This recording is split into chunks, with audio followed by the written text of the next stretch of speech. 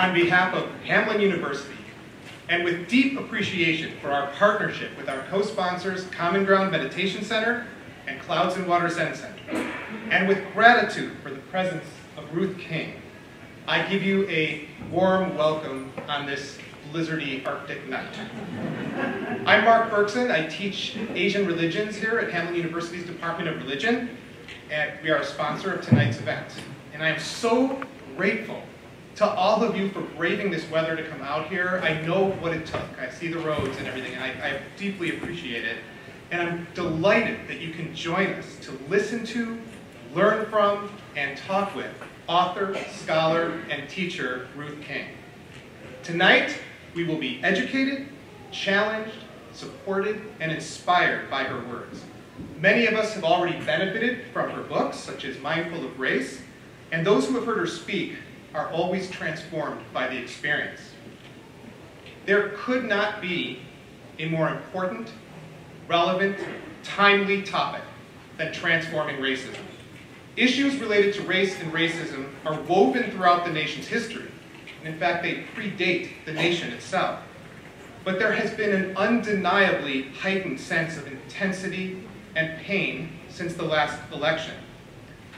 We have been disabused of the illusion of inevitable progress, and we know that we cannot hope for the arc of history to bend on its own, inexorably in the direction of greater justice and inclusion. We have seen convulsions of hatred and division and a resurgence of white supremacy movement and hate crimes. We've witnessed painful exchanges at every level of government, and we have experienced the tragic results in our own communities. We currently stand just a few miles, for example, from the spot where Philando Castile was shot. And 2 days ago, I sent out an email to a neighborhood list advertising this event. Now, I got back many responses that were enthusiastic from people wanting to attend. But I also received one that shocked me. And it read, in its entirety, quote, "Please remove me from this PC liberal list. There is no such thing as racism. Only guys who stage hate crimes on themselves because of pure vanity," unquote. That was from someone who lives here, in the Midway area of St. Paul, my wonderful, diverse neighborhood. How is this possible? What do I do with this, and how do I respond? What do I do with the range of painful emotions that swept over me as I read that in disbelief? In other words, we have a lot of work to do. And Ruth King is here to help us with this vital work, guiding and supporting us as we look for a way forward. Her work acknowledges the complexity and many dimensions of racism, cultural, social, political, economic, and so on. But the core of her work on mind reading, and what makes it so powerful, is that its true focus is the human heart and mind.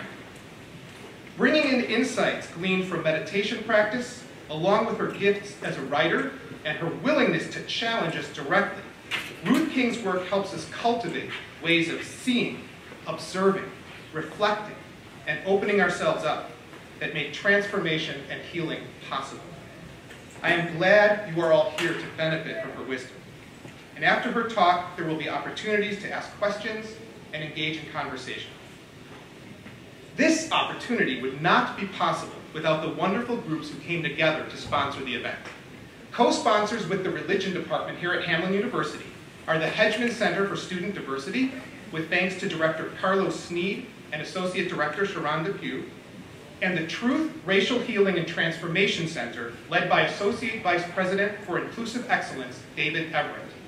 And David is happy to report that Hamline was one of 10 higher education institutions selected to house a Truth, Racial Healing, and Transformation Center, with the aim, he said, quote, of moving the needle on the goal of erasing structural barriers to equal treatment and opportunity on campuses, in communities, and across the nation. David wanted me to let you know that the center will be hosting a panel discussion on Tuesday, March 12th on How Does Healing Begin, followed by healing circles on March 26th, 27th, and 28th to further explore healing from various perspectives. We want Ruth's visit to be a catalyst for ongoing conversation that continues long after this evening concludes. All of you are welcome to those events. I'd also like to recognize Chaplain and Director of the Wesley Center, Reverend Nancy Victor and Ray Vangarud, whose commitment to diversity and inclusion has enhanced our campus and made it a better place. And I want to pass on greetings from Hamline's President, Dr. Fenice Miller. She regrets that she cannot be here. She has a long scheduled board retreat. Among the many admirable qualities brought to Hamline's campus by Dr. Miller is a lifelong commitment to fighting for civil rights and justice. The issues we are discussing tonight are of utmost importance to her, and she wishes she could be here with us. Hamline is delighted to partner with Common Ground Meditation Center and Clouds and Water Zen Center, our co-sponsors for tonight. How lucky we all are, all of us who live in the Twin Cities, to have two such wonderful communities that support practices that help people cultivate wisdom and compassion, and that they think deeply about the connection between spiritual practice and social transformation. They have opened themselves up generously to our students over the years, and I know they have touched many lives at Hamline.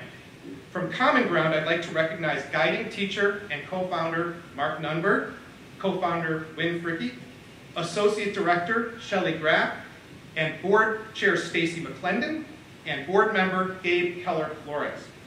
Shelley and Gabe put in a lot of work to make this event happen, so thanks to both of you, especially. Mark has been my teacher and friend for 19 years, and he has welcomed countless Hamline students to the Common Ground during my time there. 19 years. I've aged, but he hasn't. That's what meditation does for you.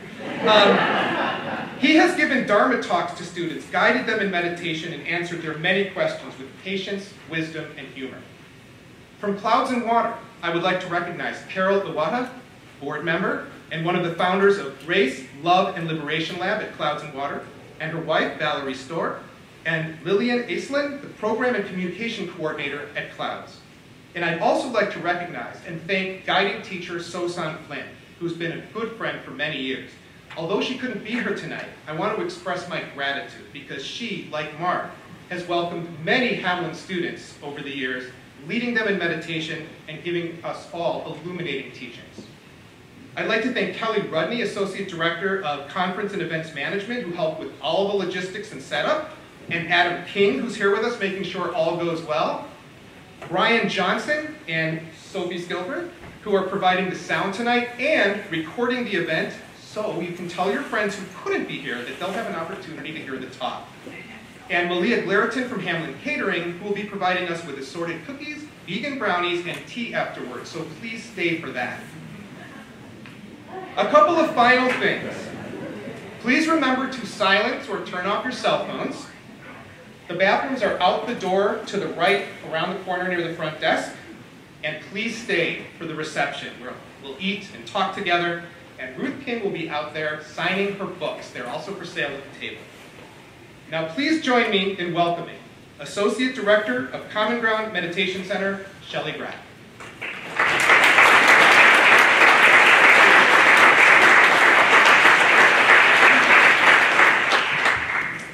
Thanks, Mark, for such a lovely introduction. You said all the things. Yeah, I was reflecting on what I might say to introduce Ruth tonight. It's my honor to get to do that. And I was reflecting on, how I could come up here and say all the normal things that people say when they talk about someone's bio, like where she lives and all her Dharma activities at Spirit Rock and IMS and the books that she's written and all these other wonderful things to say. But what was really moving in my heart is this journey that we've traveled with Ruth over the past year, from the time she came last March and engaged the Common Ground community in a 2.5-day training, Mindful of Grace, based on the material in her book, and just how that has really spurred us in a very positive direction. And it's been this constant love and nurturing energy that she provides, but also this kind of fearless pointing us in the direction of doing our own work. And I've just noticed this even over the past week or more, since Ruth and I have had many phone conversations, Zoom calls, text exchanges. It's that same sort of loving invitation that feels more like a motherly expectation, right? And you might have felt that last year at the training. She said, I expect you to continue to do this work. I'll come back if you're committed to doing this work for the next year. And that's been the consistent message, pointing us in the direction, the same direction the Buddha points us to. Like, this is our problem to solve, right? We get to embrace these wonderful teachers we have, like Ruth, who can really share with us what it's like to include racial awakening, racism, our exploration about race and racism in our full effort to awaken as human beings. And then we can have these wonderful events and shared values with Clouds and Water and Hamline, where we come together and feel the impact of Sangha, our community that's all doing the same thing and invested in the same journey. But this work really points us back to our own Buddha nature, if you will. Our capacity to wake up, that's our job, right? It's our job. So that consistent message again and again and again, like, this is yours to do. So I could say a lot of wonderful things about Ruth, but what I really want to say is thank you. Thank you for your presence in the world, for your fearless efforts over lifetimes, and for pointing us in the direction of the stars and the constellations.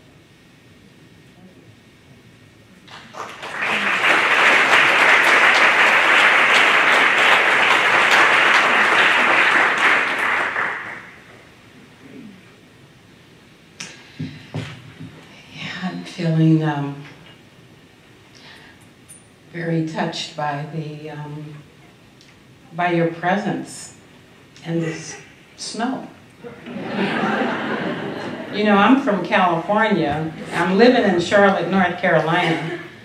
But the funny thing that snow is kind of, I'm learning a lot about it now that I'm on the East Coast.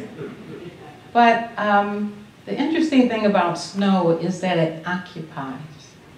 It occupies space. And you have to rearrange yourself in order to deal with it. You have to slow down. You have to, it might take a parking place that was once available to you. They almost seem like clumps of ancestors just kind of piling up and coming in. They really do take up space. They require a certain attention and attending. And that's a lot of what this work is about too. Our attention, our attending. So I'd like to begin by having us do something with each other before I begin to talk. And I asked you all to just stand up and free your hands up. And I'd like for you to get face to face with someone that's nearby, but maybe you don't know them. But just turn around and get face to face with someone. Keep it real simple. It's okay to move around a little bit. Okay, we're gonna be in silence here. So let me invite you to take a breath. Come into silence and take a breath. And just close your eyes for a minute. And I just want you to turn your attention inward just for a breath or two. Just to settle here. And just allowing yourself to soften just a little bit, wherever there might be any holding.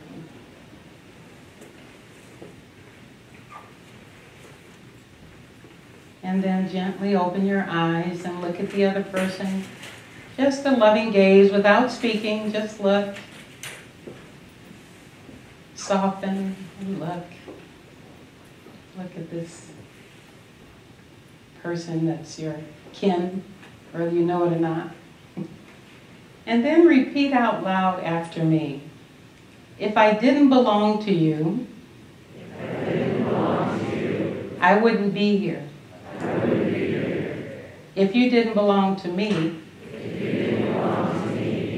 you wouldn't have come. Your heart and my heart are very old friends. So offer a bow or a hug or whatever you do.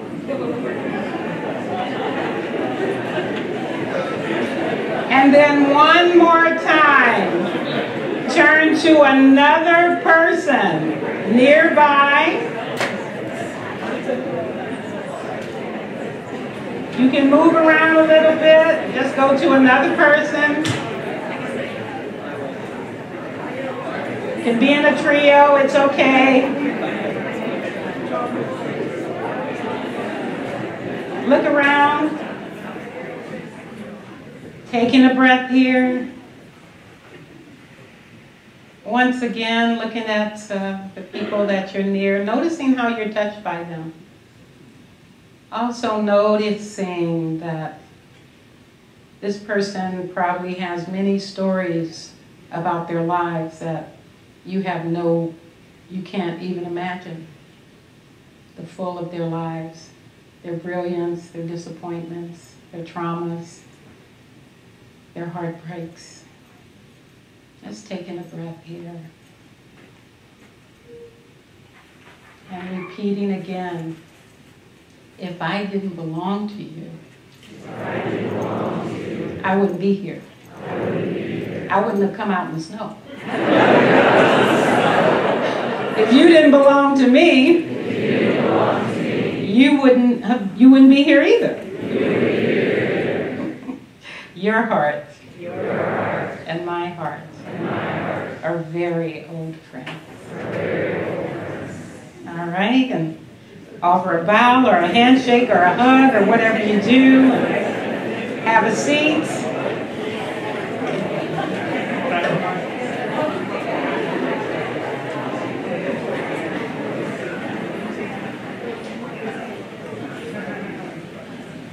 So taking a moment as you sit down, and I want to invite some stillness just for a minute before I begin. I'd like for you to close your eyes and settle into your seat, feeling a sense of inner balance as you sit. Maybe you're both feet on the floor and not crossed, and certain alignment with your back and shoulders and head. And feeling that on the inside.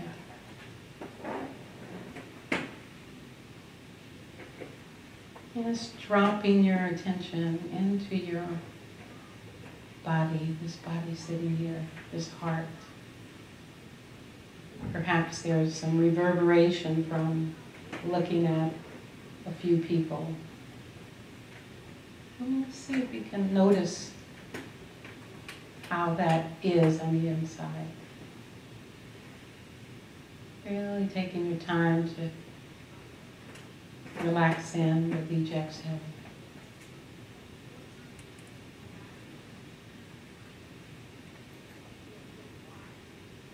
Noticing the experience of settling.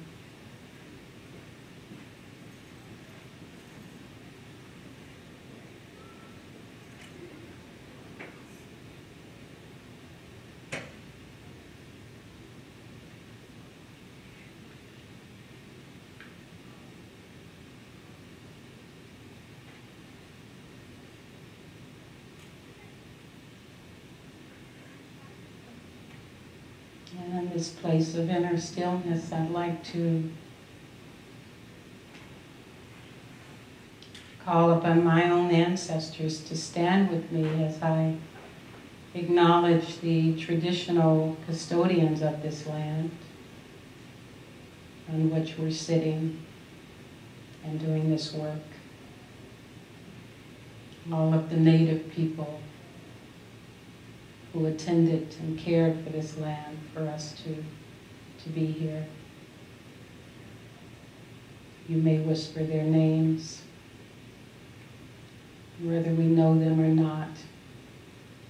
The gift of their love and seeding of the land is nurturing us. And we acknowledge that this event is being held on that land.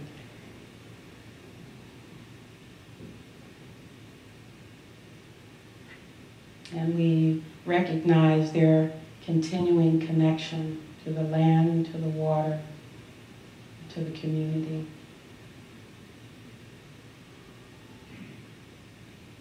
And we pay respect to the earth, whose generous and life-sustaining resources have been exploited, but continue to nurture us.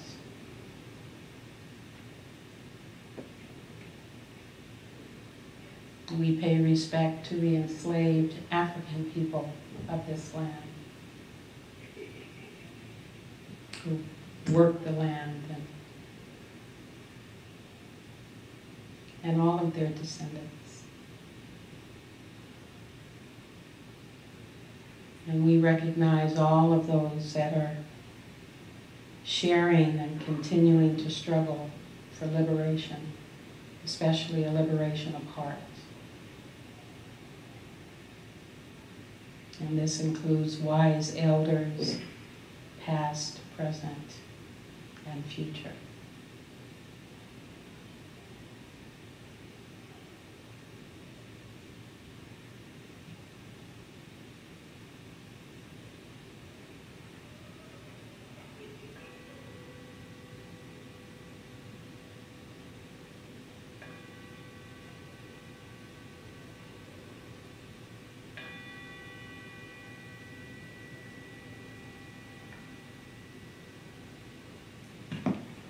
So thank you again for this very gracious and generous welcome that I feel.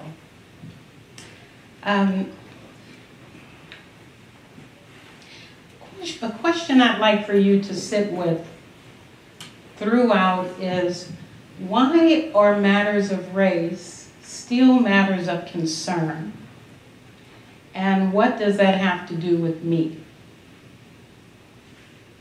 Why are matters of race still matters of concern? And what does that have to do with me? That's what I'd like to explore with you this evening. Because we're all kind of challenged with what that means to us. James Baldwin left the United States and moved to France due to the racism he experienced here in the States. And in 1957, when the Images of Dorothy Counts was the 15-year-old that was one of the first black students to be admitted to Harry Harding High School in the Charlotte, North Carolina city that I live in, who experienced this just horrific hatred towards her as she was walking into this integrated school. James Baldwin saw this on the television in France, and he wrote about this. He said, "We should have been there with her," is what he said. And he went on to say that I could simply no longer sit around Paris discussing the Algerian and the Black African American experience. Everybody was paying their dues, and it was time I went home and paid mine. I must pay my dues. So it brings up the question of what is the calling that invokes us showing up to this kind of chronic fatigue, repetitive motion injury of racism that continues to just kind of plague us. What do we do with that? What steps us into a whole nother charge or challenge? What is the charge or challenge that begins to transform this trance of horrific pain and injustice that we see, inflamed, by the way, at this time? And as a elder, this is not the worst times I've seen in my life, but it's kind of up there in terms of how crazy the world is right now and how wacky things are going. And it's important, I think, that we look at our relationship to that. In the Theravada tradition of Buddhism, which is what my tradition is in, there's a term called samvega. And samvega is a Pali term that's interpreted this way: an inner commotion or shock which does not allow us to rest content with our habitual adjustment to the world. Instead, it drives us on out of our cozy palaces and into unfamiliar jungles to work out with diligence the authentic solutions of our existential plight.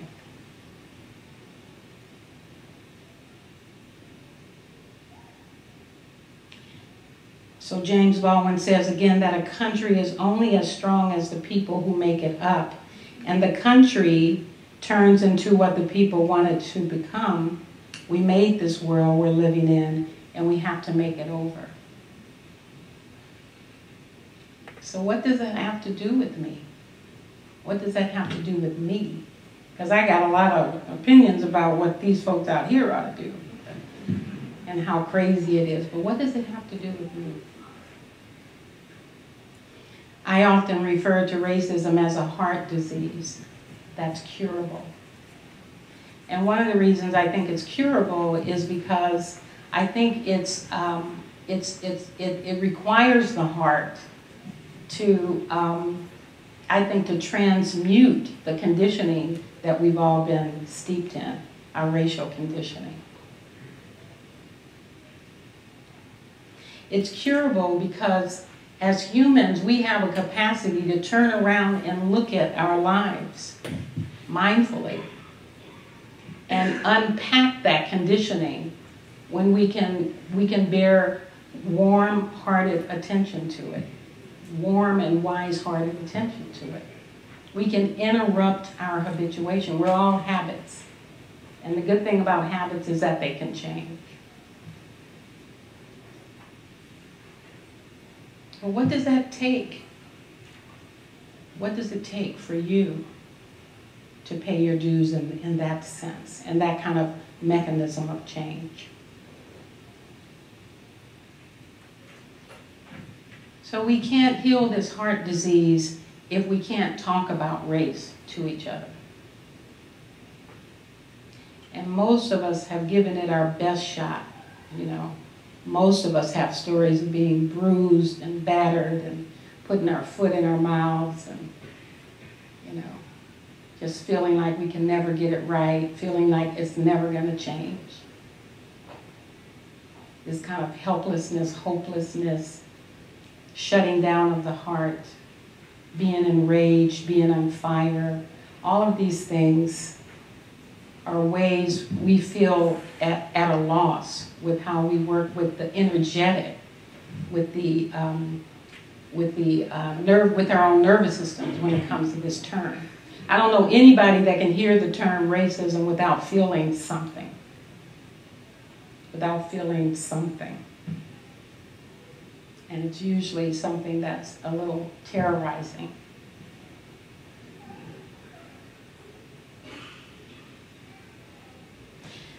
So these, in my mind, are issues of belonging. You know, racism is a belonging issue.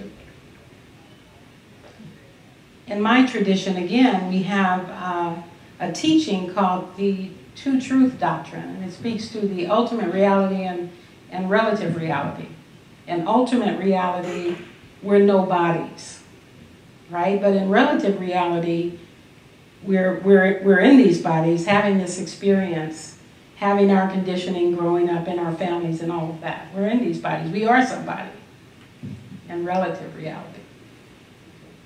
In relative reality, I'm a woman, I'm black, I'm lesbian, I'm a great-grandmother, I'm an author, and I'm a whole lot of other things that I probably won't name tonight. I'm all those things people project onto me, you know. I remember Tina Turner saying, everything you've ever heard about me is true.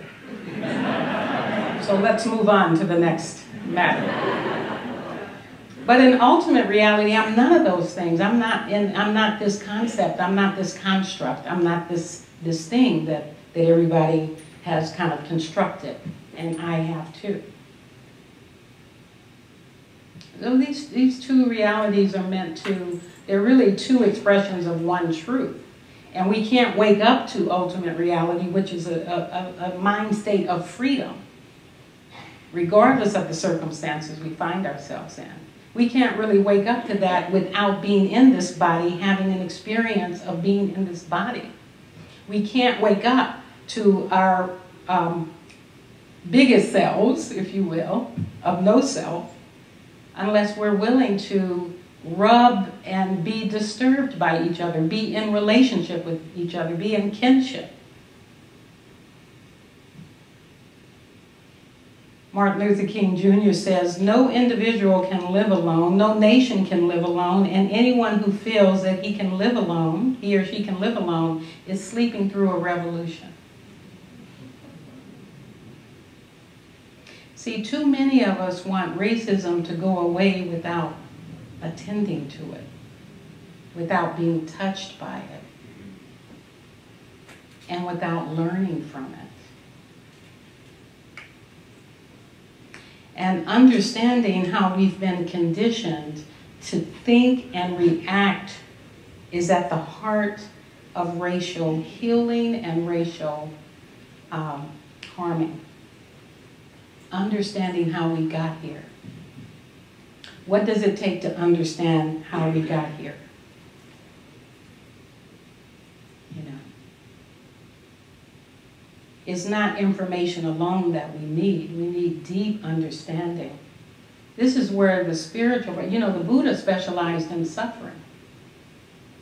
You know. So it makes perfect sense to me in writing this book that dropping the issues of racial distress into the heart of this practice, especially of mindfulness, just made a lot of sense, because how can I dissect my conditioning in a heartful way without destroying myself with my mind, my own thoughts? One of the reasons I wrote this book is because everything I was doing wasn't working. I came into the mindfulness arena because the regular ways of me, my righteousness, my first book was about rage, by the way, but you know, so I kind of got that one a little, not always, but got it a little better. You know, my regular way of, my habitual ways of doing things wasn't working. And even with what I know now about how to be with distress in a warmer way, it still doesn't immediately bring me relief, or the issues in the world don't immediately change. What's changed is my relationship to it. What's changed is me understanding that every action I take is planting seeds, and I have a responsibility of what gets planted now or in the future. So the righteousness that I had about what was wrong wasn't enough. It was, you can be dead right.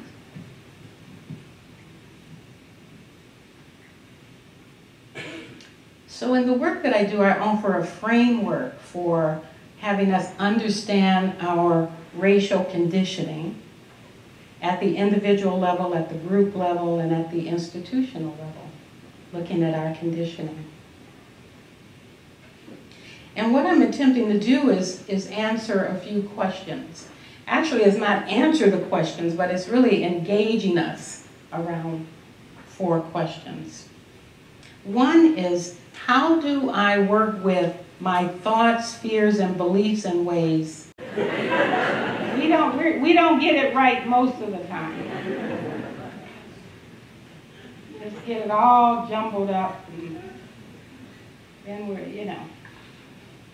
It's helpful to pause and look at, have a place, have a mindfulness practice where we can look and slow it down and look at how our habits of mind, to make friends with them, to let them have their air and space so that they can teach us about ourselves, about our reactivity, about our impulses. It's a sacred space. One of our teachers, Sayadaw U Tejaniya, says, one thing you need to remember, you cannot leave the mind alone. It needs to be watched constantly. If you don't watch your mind, harm will grow and multiply. But here's the best part. He says, the mind does not belong to you, but you're responsible for it. This issue of looking at race is an issue of sila. It's an issue of our ethical conduct and the way we move in the world. And Nelson Mandela says that when we can sit in the face of insanity and dislike and be free from the need to make it different, then we are free.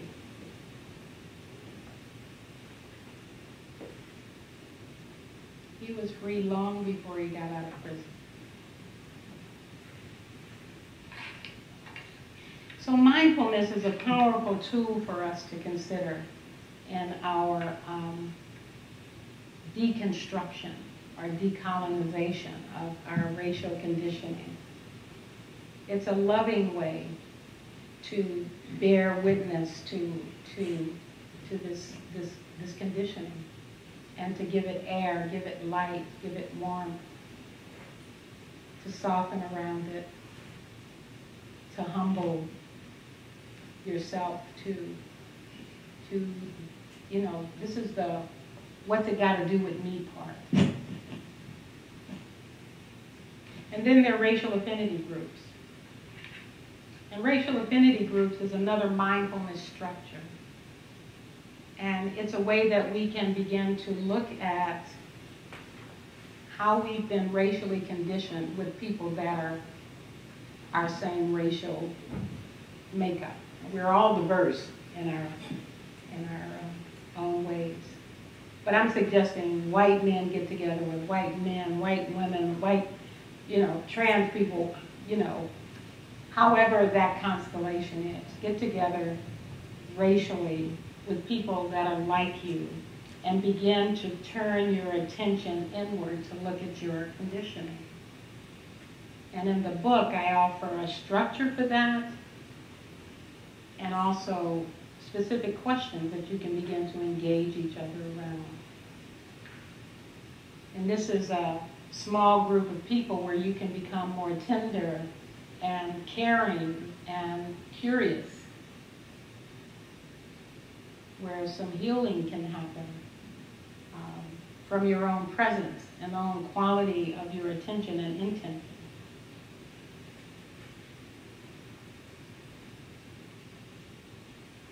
Some people say, oh, you know, when you talk about racial affinity groups, you're trying to separate us. No, we're already separate. We're already separate. And this is a way to really exploit that by bringing a certain investigation around race to it. I think racial affinity groups are good for white people because one of the questions that could be answered asked in a racial affinity group with white folks is, why is it so hard for us to come together and talk about whiteness? Why do I itch and scratch or feel numb or confused or don't know what to do? Why did that happen? It becomes a question to examine. And of course, when whites are doing the work of whiteness, then people of color are unburdened from that task. They're lightened from it. And people of color can benefit from racial affinity groups because we get a chance to look at what's left out when our focus is so tightly zeroed in on white folks and what they've done. We get a chance to kind of figure out who we are as individuals because we've almost hidden a bit in the group identity piece. And we get a chance to look at what it's like if we're not struggling so much. What would we be creating if we weren't so focused on this struggle? Not that there isn't a million and one things to be done, but this is a particular flavor of inquiry that we're doing in racial affinity groups. It's not all the work that needs to be done, but it's a particular focus on looking at our conditioning and caring for each other, to wake up around race and to be with the distress around it in a more holy way, in a more healthy way.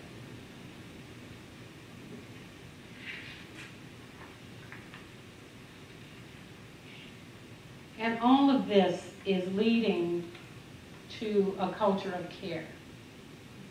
How we can contribute to a culture of care.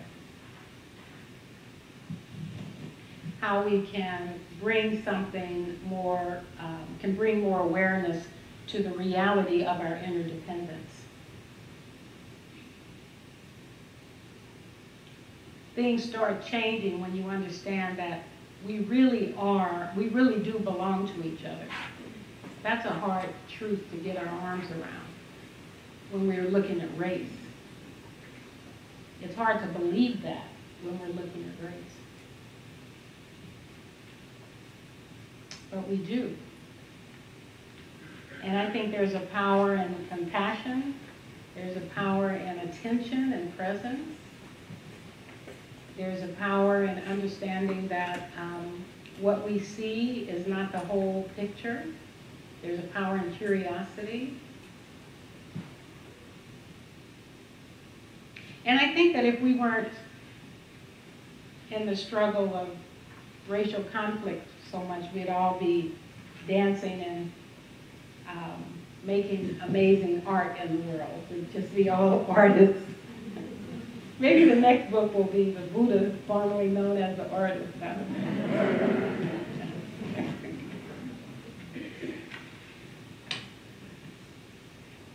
So this is, has been intended to have you consider, why is racism still a matter of concern, and what does this have to do with me? This is not so much an offering about how we fix the issues out there, but I believe that when we fix the issues in here, that how we work with the issues out there will be, we'll plant some different seeds. We'll plant some seeds that have more authenticity, more understanding, more wisdom, more love in the soil. I believe that's true. And I've seen that own blossom in my own life, in my own relationships, in my own softening, my own love for all of you. That's why I'm here.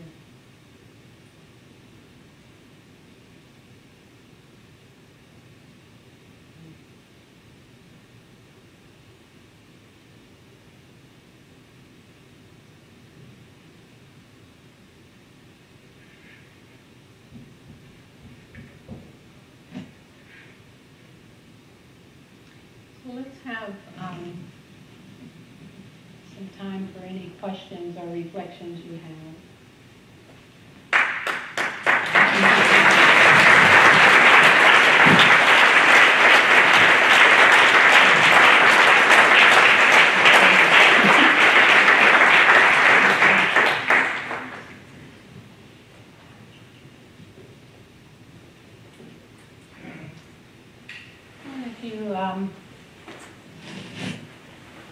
You have a question, take a breath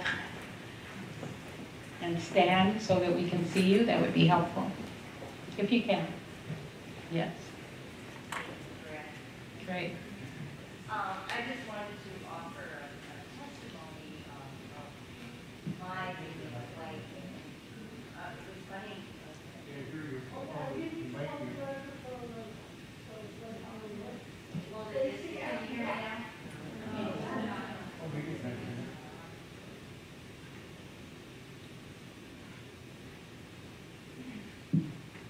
I came here with my friend who told me about you, and we were like, wow, your book is exactly like the book that I'm in this white affinity group, which is by Resma Menakem, who's a local trauma therapist, black trauma therapist, and it offers body exercises and basically calls for these affinity groups as well. And being white, it took us 3 months to get the darn thing together, just to sort of think of ourselves as a group. But we've been going now for 8 months, and what it has done to me is working in my body. I mean, the comparisons with the your Buddhist approach and this trauma therapist approach are just kind of very similar. It's helped me feel in my body my conditioning as a white person, and realizing the sort of the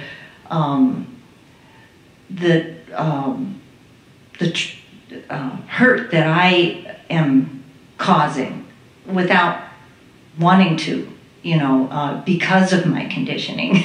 So it's gradually made me more and more want to work with other white people, even to the extent that we started a community ed class for white people called Unlearning Racism. So anyway, it's sort of a testimony to the power of these racial affinity groups.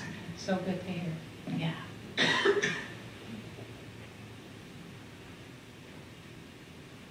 Other thoughts?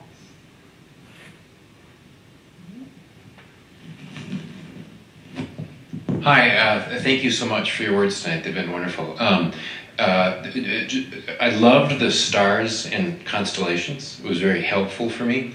One thought that went through my mind as you were describing that was the reports we heard about the winner of the Green Book, or the Green Book winner for the best movie, and how there was a wonderful, the New York Times evening, can't remember the name of the show, but the New York Times film critic was talking about how disappointing it was, and how Green Book was a repeat of Driving Miss Daisy, and how what do you think if you sit in the same room with a person of color for a long enough time, it will erase all of your thoughts about white privilege and the rest. So it was an education experience for me as older white guy, to see something through that lens. And then just a question, I'm curious about what you learned from that. That I, well, first of all, a touching story. I mean, I love a story like that where I see two people get together and find connection. But what I learned from that was that's not the solution to this problem of race that we have. And as an older white guy, I often move to fix the thing. I mean, that's sort of a disposition that I have. And you led off by saying that's exactly a challenge that we have. And my question, have I answered your question to me? That's fine. Sure. So my question to you is some of your thinking behind that approach that if we stand back and look at the bigger picture and see the patterns and the root causes, that we're more likely to fix things down the road? That's my question to you. If we're able to step back and see the constellations instead of the stars, then we'll be better able to fix things. Is that part of your objective in what you are suggesting we try? That's my question. No, not exactly. It's a piece of it. Mm-hmm. In terms of what I'm asking white people to do, I'm asking white people to not be quick to fix things before they understand themselves as a group, as a group identity, until they've done some work on understanding what whiteness is. And I think that work then begins to inform what you do and the impact that it has, because it's rooted in a deeper understanding of your own conditioning. I want to caution against this idea, because I hear you didn't say this exactly, but I do hear this stance of white people saying, "Oh, I'll just sit back and be quiet because Some of that's rooted in, you didn't say that. No, I understand but some of that's rooted in, I don't want to get it wrong, but none of this is about sit back. This is all about turning inward to really examine deeply the conditioning around your own race. So that's pretty much the strongest thesis that I have. Understanding the, just how we've been conditioned, and then bringing mindfulness to sitting on the cushion is a way of working at it at the individual level. Being in a racial affinity group is a way to work at it at the group level. Look at the snowstorm, not the snowflakes. Yes. Well, yeah, look at both, but not just one or the other is really the opportunity. We're kind of imbalanced in our society.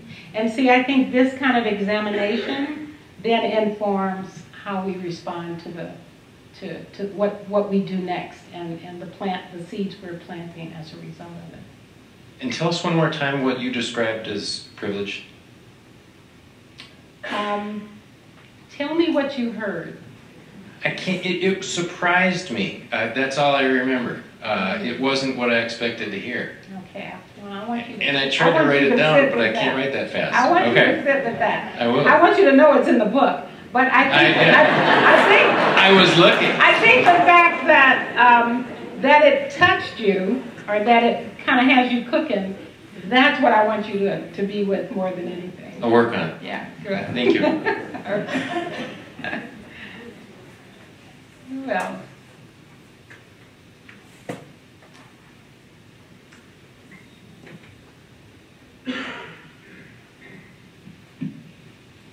Well, thank you so much. My dear wife and I were at a seminar the other day about white supremacy, and it was quite enlightening for being an old white guy.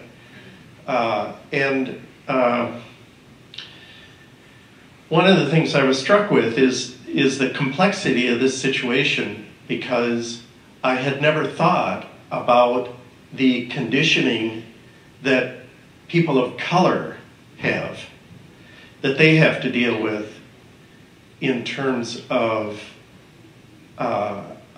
some of their responses, which is not to say that, by golly, we are the ones who have to do the work and to look inside. And I think your advice about that was wonderful, because it is so deep within us that it's almost invisible. And to find that is a difficult thing, but it is also a hopeful thing. Beautiful. Here's the hand here. Right here. Let's have the woman right here. Look. Sorry.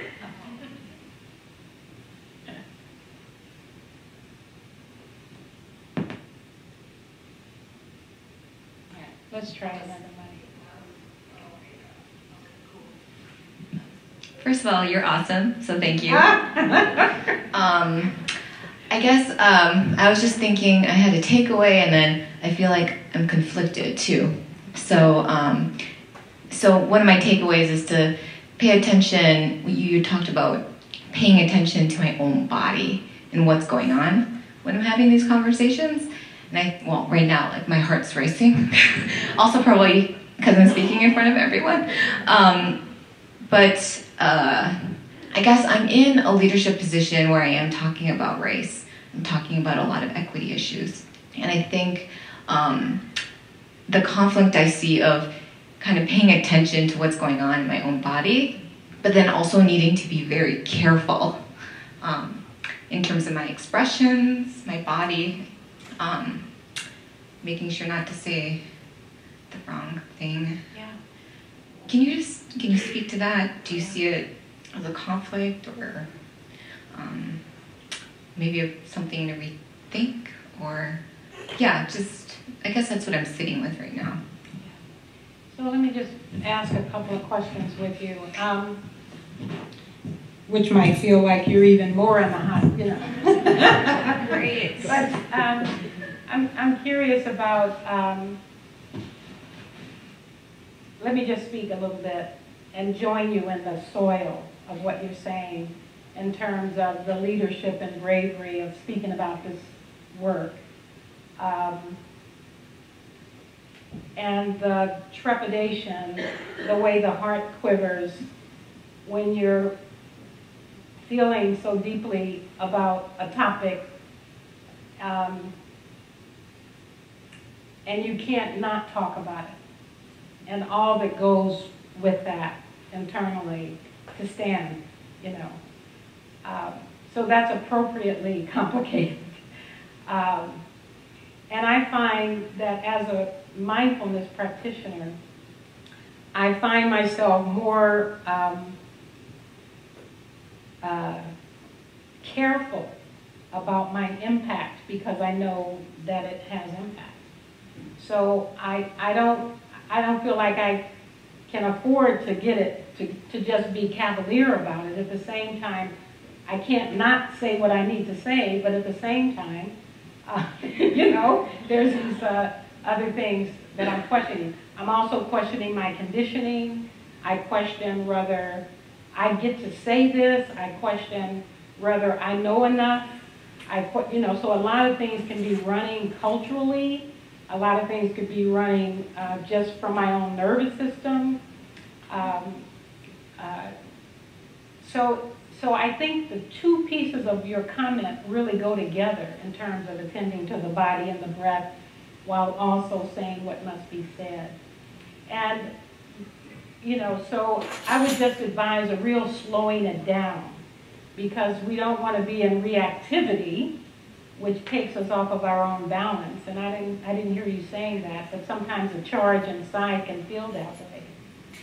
And sometimes the lesson for us is seeing what happens if we say nothing for a few breaths, just to kind of see what it's like to settle in a bit more, see what we're left with, see what might need our attention first. Sometimes we can't afford to take that kind of pause, but I think we can take that pause more than we realize sometimes. So I would invite that. Is this in the soup of what you were? Yes, thank you. And there was someone right there? Yes. Right there with the white shirt. Hi, thank you for your work. I'm a school teacher and a yoga instructor, so you've kind of hit me hard overall, encompassing of who you are and the work you do. I guess my question is, and I've kind of been stuck in this, some of the toughest reaching people that I'm around tend to be white males that hold coaching positions and teaching positions, and they are with many of our black male students. And so these kiddos, you know, get in conflict with them, and also look up to them as leaders, but they don't see the big picture of who these kiddos are. And I want to best reach kind of these unreachable people to evoke change on a student-to-student level, but bigger as well. And how do I get to them when I am so very different from them mindset-wise and ideology-wise, and get them fully on board and in this to wake up to how we make the change. And they'll be happier, I feel like, too. So much ego. Are you speaking to about the students or the white leaders that are kind of in their lives? Can you explain a little bit more what you... Are you saying how do I help them? Who is it you're trying to help? The students? I'm trying to help the students, because that's where I get the fire in my belly to evoke the change. But ultimately, it will help, you know, these adults as well, but it's so that the change overall can be all-encompassing. Yeah, it's a big question, because part of, I mean, I think that many of us have challenges in the world we're trying to face, And the piece my work is intending is for us to really be clear internally before we do things. So my counsel to you would be that you're grounded in an understanding of this within yourself, within your own whiteness, you know, or whatever your racial identity complexity is. And that, you know, maybe the fire is in the belly with the yogis, but maybe the opportunity is talking to the white folks about, yeah, let's talk about this as white people and see how we can deepen our understanding of our impact. Okay. So now I'm okay. So how do we best talk to the white people that don't want to be talked to about it? There you go. Okay, now that's a question I can help you with. Okay, thank you. So, you know, here's the thing.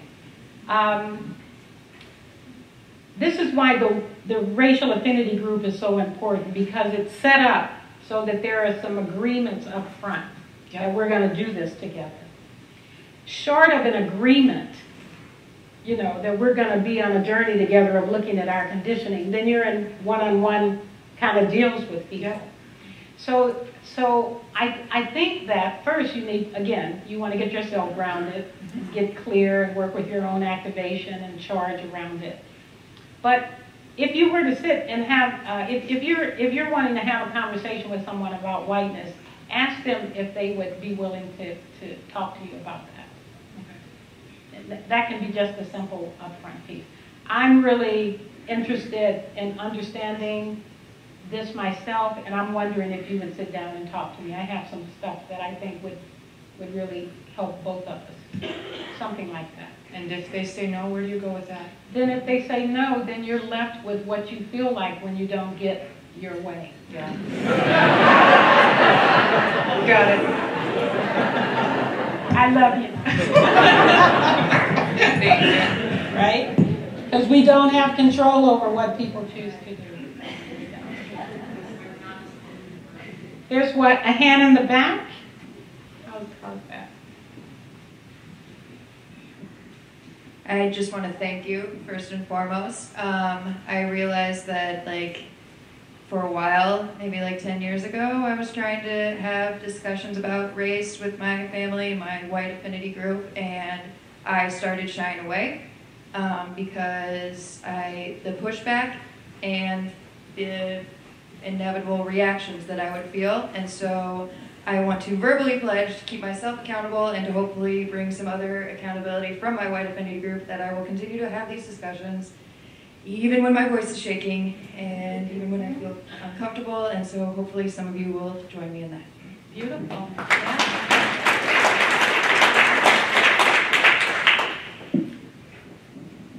Okay. Over there. Okay, hopefully this question makes sense, because it doesn't make sense in my head when I'm trying to think about it. All right. So you said be aware and don't be enraged, correct? Or did I? Because I have two younger brothers, one that's 9 and one that's going on 19. How do I not be enraged when so many African-American boys are being killed for just being themselves? Because I'm afraid of my brothers going outside the house and even just getting behind a cop car. You know, even when I'm in a cop car, I'm like, okay, 3-9, my mirrors are good, I'm signaling. Like, what else should I feel? Because the 19-year-old wants to become a cop, but he's black. You know, he's already on two different sides of the world already. You have two things going against you, you know? He's short, he's black, wants to be a cop. Yeah. The other 9-year-old is, you know, he looks up to cops. Yeah. So what else can I feel if I feel just rage, if I feel scared Yeah. or hurt? Yeah. Well, I understand the rage part. Yeah. And we can't not feel what we're feeling. So I hope I didn't say don't feel rage, because I kind of put it on a little pedestal on my altar to make sure it has a regal spot with regularity. There's plenty to be enraged about. I think we get to a place, and it's really hard being a mother, being a parent, especially of black kids. I got a grandson in jail right now that I'm dealing with due to bipolar. and all of the confusion and projections that, you know, he shouldn't be in jail, he should, you know, I mean, and he's an adult, so there's all that complexity. We have lots of reasons for our heart to be enraged, and what's underneath it often is just terror and fear because we can't protect them, we can't fix it, we can't always make sure they're never going to be harmed. So at some point, I think we get to where we look at the harm that the rage is causing us. And that the fuel and the charge that's all wrapped around it, the story around it, the fear around it, needs some comfort and attention. Your body wants some relief from this distress of the harsh reality you're living with. So at some point, we want to begin to attend to that. It doesn't mean that the rage isn't worthy. It means that we need to love it into a form of fuel that is not killing us from the inside out. So your heart, it makes sense that there would be, you know, we have deities in the Tibetan tradition that are rageful and wrathful. But it's like a mother's rage of protection. It's not about doing harm, it's about honing that. So the practice, I think, of a sitting practice where you can comfort the rage, allow it to be there without doing harm to you and others. You know, that means you're going to be working with it. It becomes a practice. But to not hate that it's there and to not hate at all. And see if there's a way to be with the situation so that hate is not a part of the equation. I mean, see if there's a way to be with rage without hate being in the mix. Yeah.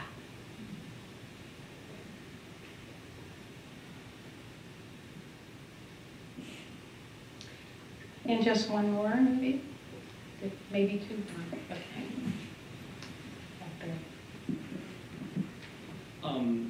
I've been stuck from the beginning about Shelley's comments about kind of challenging us to do something in our own lives to promote racial equality and justice. And I've been stuck, but I just want to do now what I try to, one little thing I try to do, and that's promote the Number Theater. For those of you that don't know, it's an African-American theater group. It's just a few miles straight down the road here. Sarah Bellamy does a fabulous job, and it's not just black theater. It's they do a lot of programs, they have movies and discussions, and it's a cultural gym. I don't think there's another theater like it in the country that I know of, and I don't know if you have any familiar with it at all, but I just wanted to do that. Thank you so much. Have you heard of the Number Theater? I have not. No. Okay, it's a gem. I think it's something that's. And on the one hand, I could see how he could say that. And on the other, I was aware how engaging him on that topic would require me to look at my economic privilege. And as the conversation gets bigger, it could require me to look at my sexual orientation privilege or lack of it.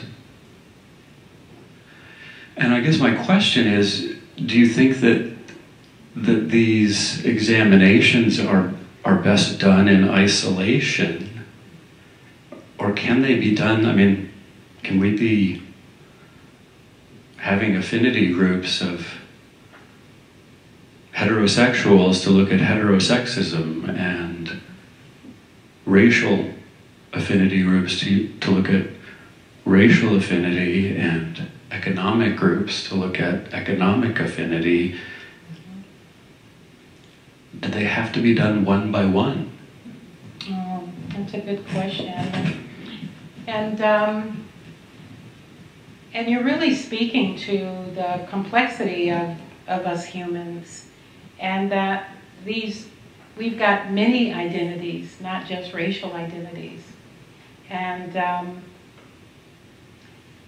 so, yeah, I mean, there's certainly, and it's certainly been done where people have gotten together that are the same sexual orientation and gender, and you know, it's been done.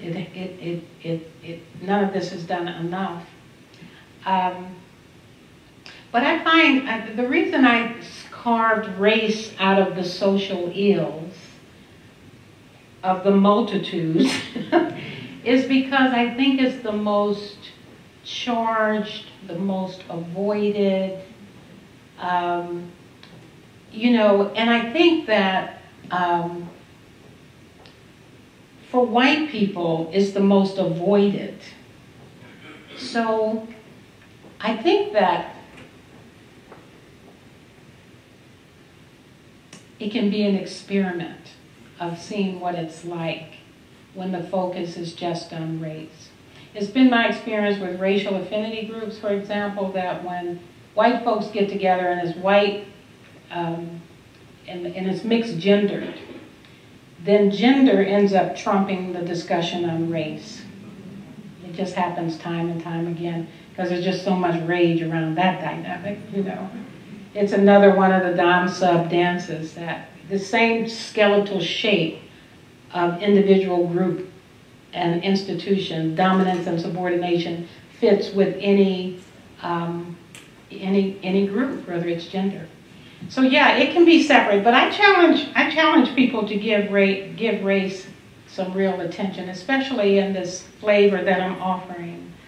That's an internal inquiry. A lot of racial affinity groups form, and they're looking at how they learn about other races and how they go out and do some social justice activity. All of that's good, but I'm kind of inviting a certain internal examination of our habits of mind that I think hasn't been done, which I think could be a deal changer, actually.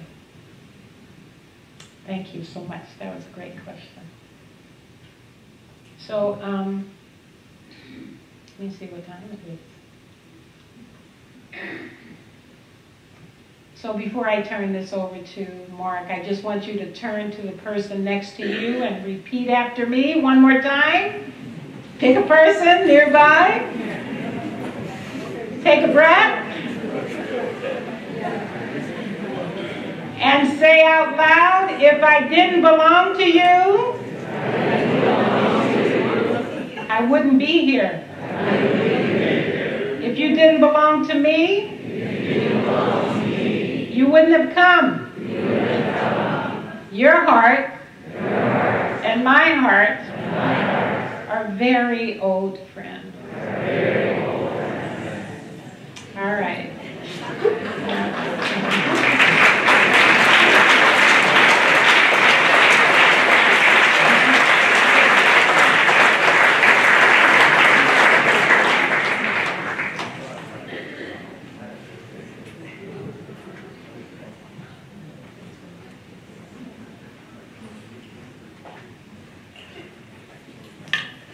Thank you so much for that, Ruth.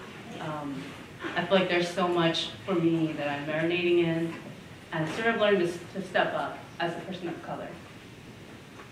I'm Katie Cavang. I'm the new executive director of Clouds and Water.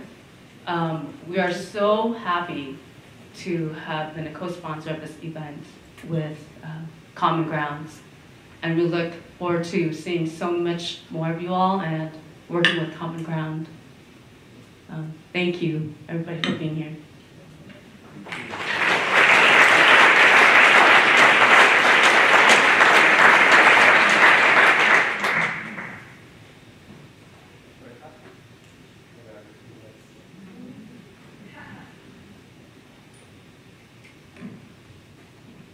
So first I want to thank Ruth so much. I'm so happy that we were able together to create this wider event and basically share Ruth with the wider Minneapolis and St. Paul community. And just again, Ruth, your clarity and the goodness and love coming out of your heart really helps us do this work. So I'm so grateful that you're here, and really grateful that Ruth will be here this weekend doing different trainings for our communities. And I also want to acknowledge Mark Bergson and the entire Hamline University community. it's just such a privilege to work with a big institution that's, I don't know, it just feels very personal. And you have amazing resources. So it's really great to partner. And we've done it a few times with Clouds and Water Zen Center, right not that far in St. Paul, beautiful Dharma Center, Buddhist Meditation Center. So it's just really great. Hopefully this is just the beginning. Carol and Katie, thank you so much for your work. And some of you know, but Ruth is a high-powered trainer in this world of unraveling oppression, doing anti-racism work. And Kamgra made a serious investment in bringing her here, and it makes us really happy to have done that. Knowing that we're helping your livelihood is a great, great feeling. And you can have that great feeling too. Because you've got a beautiful bowl out there that one of our community members painted a long time ago. And any money that comes in there, checks, cash, or you can go, I think Gabe has some iPad or some Square readers, so you can donate by credit card if you want. And that just helps us recover the costs of bringing Ruth in to do this kind of training. And you get to be part of that beautiful circle of giving and receiving. You can think about Ruth when she gets a little time off from her travel schedule back in Charlotte with her partner, having a great time with her cat and a nice house. And it will make you happy. It will make you happy forever. So whatever makes sense, whatever makes you happy, please contribute for that. And we hope to see you either at Clouds and Water or Kamgra Meditation Center or some of the programs that Mark mentioned earlier. Can they find that on your website, those trainings that are coming up? Yes, we're going to hold meetings at the center, but my email also in terms of the previous, village department, write me and I'll send all the details. Great. Anything else, Shelley, we should announce? Yeah, we recorded. So it will be up both at Kamgra and probably somewhere at Hamline. So maybe on behalf of everyone in the room, thank you so much, Ruth.